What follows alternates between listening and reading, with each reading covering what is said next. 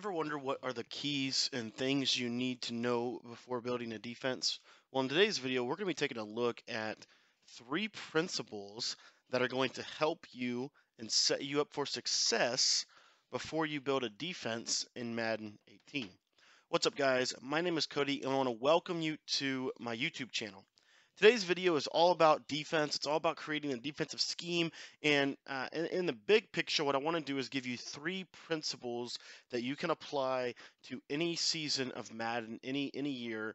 And this is going to help you before putting together a defensive system in Madden 18. So the first thing that you need the ability to do on defense is to push the opponent where you want them to go. Defense is a chess game. There's no question about it.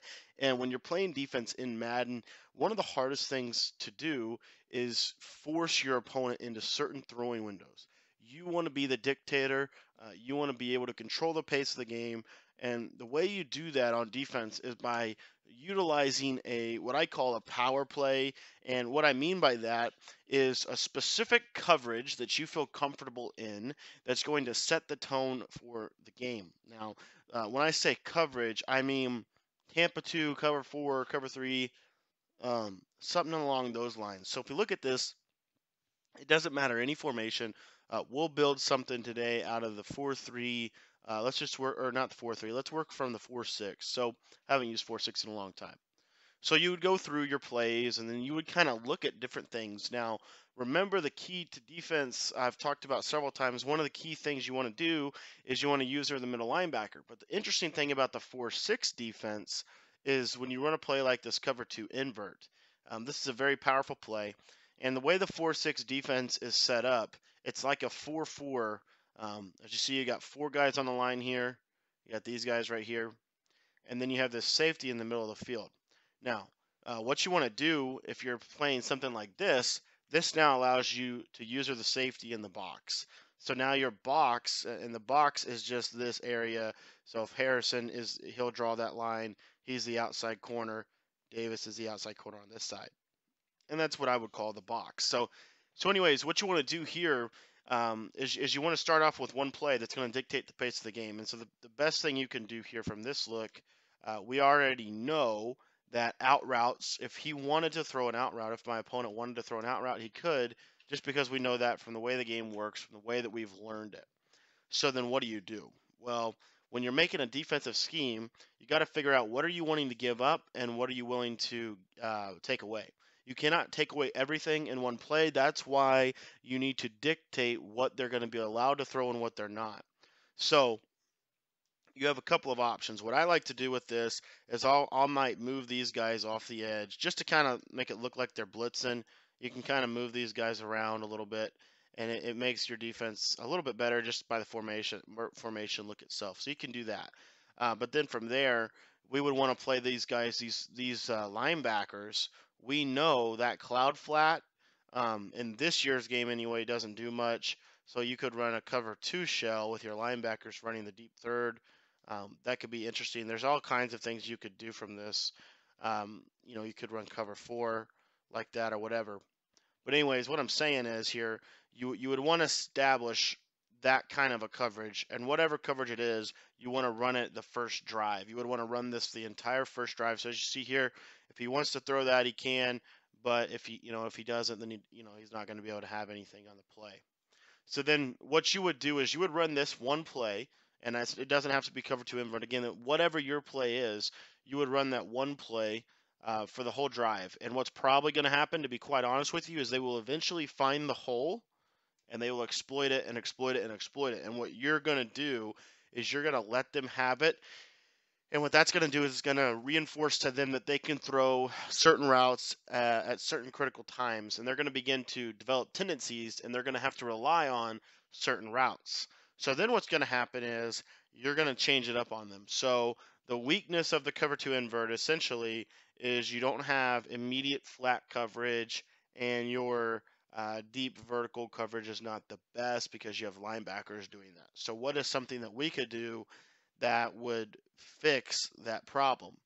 Well, what I like to do in that situation is run an inside blitz. And what inside blitz does If you look at it, so if we just set it up exactly the same, we're going to baseline, we're going to press coverage.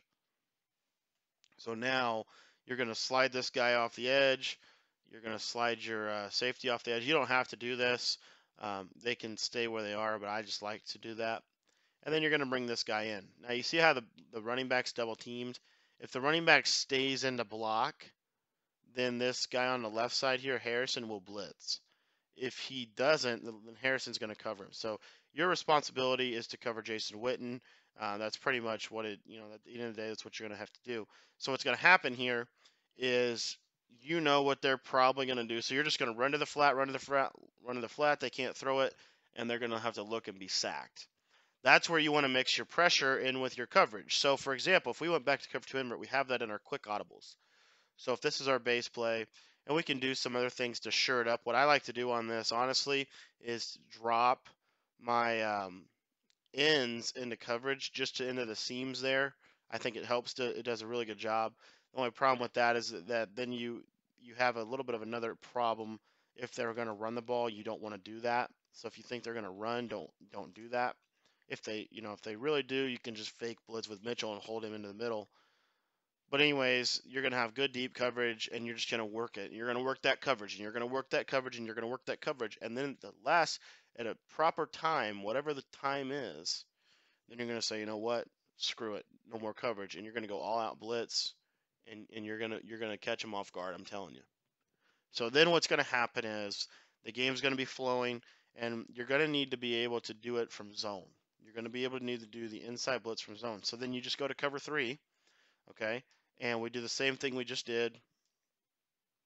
Now we're going to blitz Harrison off the edge. We're going to blitz Davis off the edge here. We're going to put these two guys in flats, hard flats. And then we're going to bring Mitchell down in the A gap. Now, Mitchell's job is now going to look exactly like cover 2 invert. He is going to just flow into the middle. They're going to think it's cover 2 invert. And what you'll see here, they'll try to throw it to the flat, and we'll have a guy in that area. The pressure is going to come off the edges. Okay, so again, one other thing you could do with this, if you didn't want to do it that way, and this will save you a few more steps. So what you would do is you would set it up exactly like we just showed you. The only difference is you would put Harrison, you'd bring him out, you put him in a flat zone. You'd bring Davis down, you put him in a flat zone. And then you would blitz these two linebackers, bring Mitchell down. Okay, so now you have this coverage shell, and you're going to work the middle of the field. Same thing. It's the inside pressure, double A gap, and then you're going to see those hard flats. That's essentially what you're going to do, and you're going to only use that play in a very specific situation. You're not going to use that play much. You're really not. Okay, but in certain situations, it will be useful to you. And you can mess around with it. You can get fancy. You can try to spy guys and do all these other things.